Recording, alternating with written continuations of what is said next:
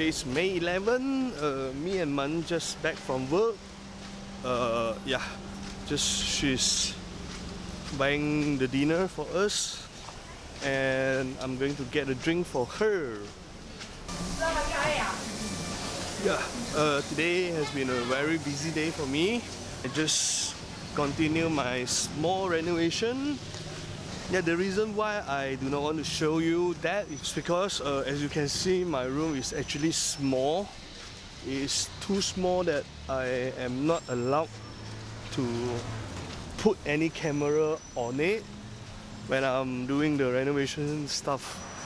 The size of my room is actually one of the reasons why I need to do some renovation, because it's so packed.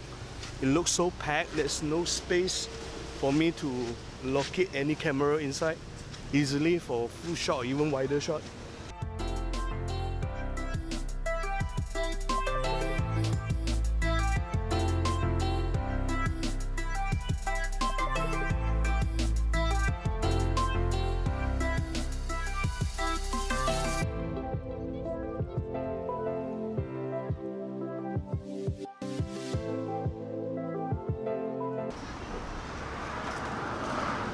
I'm now at Jalan Changshaolin,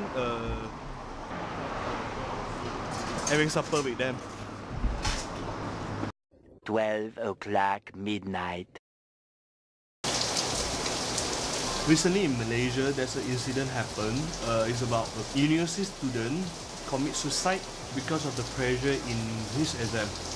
And yeah, this is how it reported, and it ends up that's another version of this story is he's being bullied, he's being cyberbullied. By the way, I never do verification on whether he's being bullied or the pressure in his college. Yeah, I don't trust mainstream news anymore. By the way, it doesn't matter because it's not gonna affect what I'm gonna say now. Before I mention anything about cyberbullying, I would like to clarify that this is only my own humble opinion. And if you disagree with me, just leave me a comment and tell me what you think about this. There's few articles I read in my Facebook today about this incident. Mostly it's about cyberbullying, freedom of speech. What I need to talk about is from different perspective.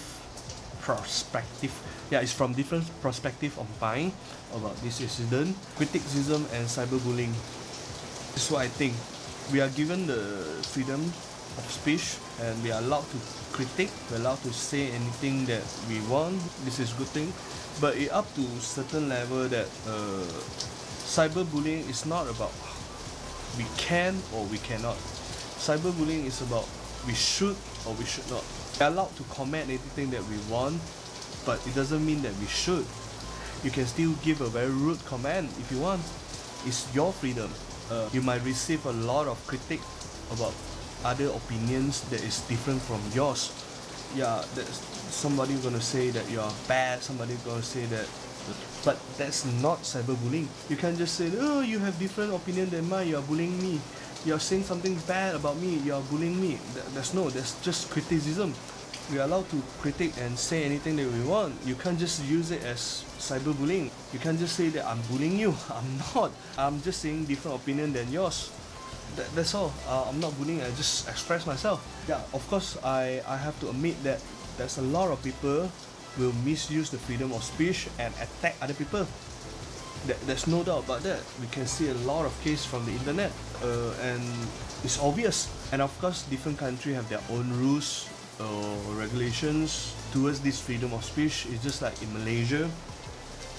Yeah, it's just like in Malaysia, there's certain issue that we still not allowed to talk about. What you need to do is just follow the rules, be a good citizens, and yeah, that's enough. I'm definitely gonna hear a lot of different opinion from other people from everywhere, and some of them is just hide behind the monitor. Yeah, they are just hater, they are just whatever you call. Once we are given the freedom of speech, there's no doubt that cyberbullying will happen. What you can do is just be tough. Commit suicide is definitely not the way to solve this problem, or it's not the way that you should do. Yeah, we can't sacrifice the freedom of speech because of cyberbullying. There's no doubt that many people will misuse of it. There's something that we cannot control. To the bullier, you are given the freedom of speech. You can say any comment, any bad word to anyone you want in the internet. That's your freedom. Again, that's not a problem about you can or you cannot. That's a problem about you should or you should not. Given a knife, it doesn't mean that you need to hurt other people. When you see a building with a door open, it doesn't mean that you can go in and take whatever you want out from that building. Yeah, it's something that we should control ourselves. And of course, if you disagree with me, that's up to you. That's your freedom. Everyone have their own measurement about what you should and you shouldn't. There's nothing much I can do. And for the victims, commit suicide is definitely not a way. No matter what happened, it's not what you should do. Yeah, even that you are being bullied online or whatever, just what you need to do is just be tough. And being tough is not easy, of course. Just ignore all sort of bullying, especially cyberbully. They can't do anything. They just talk bad about you online. They can't even touch your hair. So what you need to care about? Just be tough. Again, I have to repeat myself. This is not about the particular case. Just happened in Malaysia. It's about what I think about cyberbullying in generally. What I think about the freedom of speech in the internet. And if you agree or disagree with me, you can leave a comment below. If you like it, just share it. Subscribe to my channel. I'll be upload daily. I think that's all for today. See you tomorrow.